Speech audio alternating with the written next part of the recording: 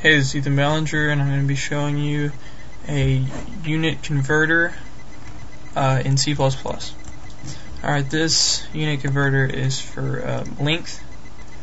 We're going to read in a value, a double, and then we're going to read in a string of units.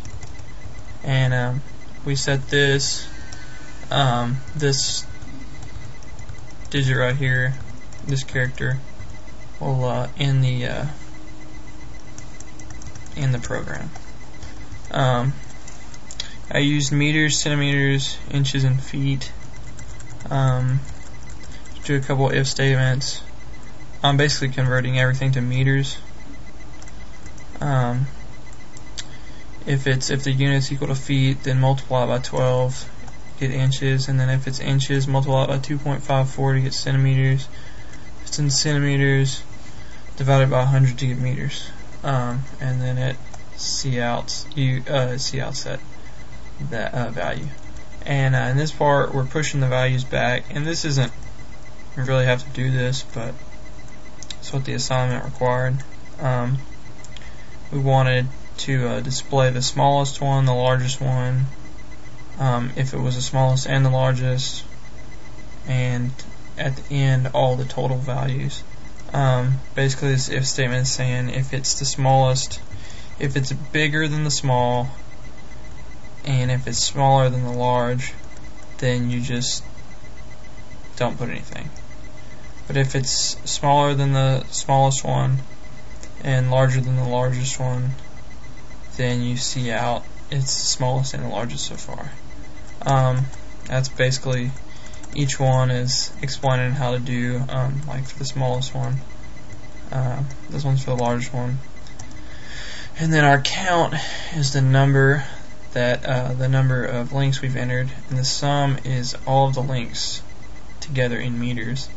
And we used a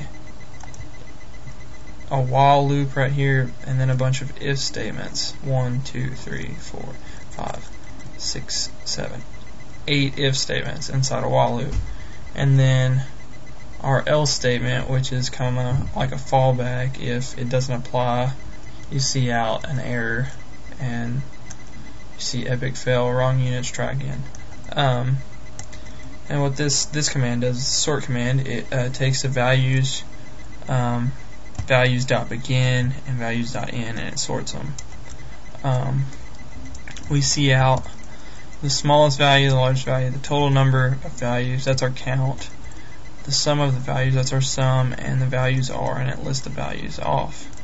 The way we do that is we used a vector, I believe. Yes, vector double values. And basically, when you push back, you use a pushback command for vectors, and the pushback is right here. Values.pushback variable 1, and it each value you enter, it's pushing it back into the vector, and then this for loop right here is displaying the vector right here. And of course your keep window open and return 0. I'm going to run it just to show you all what I'm talking about. Enter a number followed by a unit of length, meters, centimeter, inches, feet. 5 feet. 1.524, it's in meters, is the smallest and largest so far.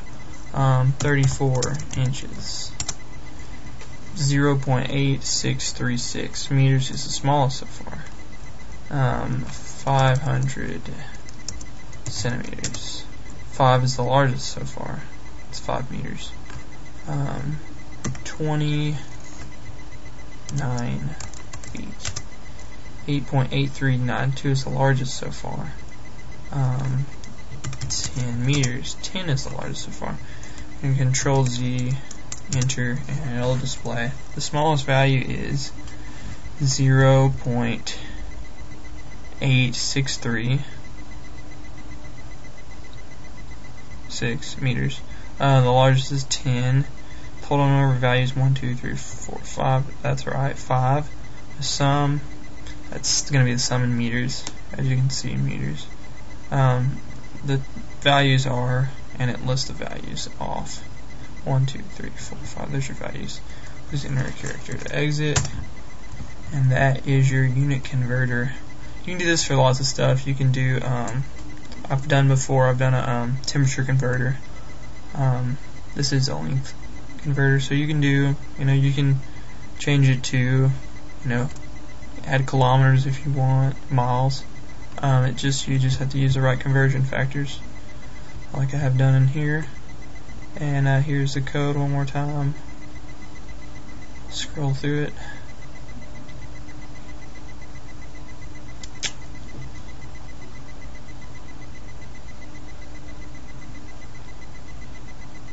And there's your unit converter.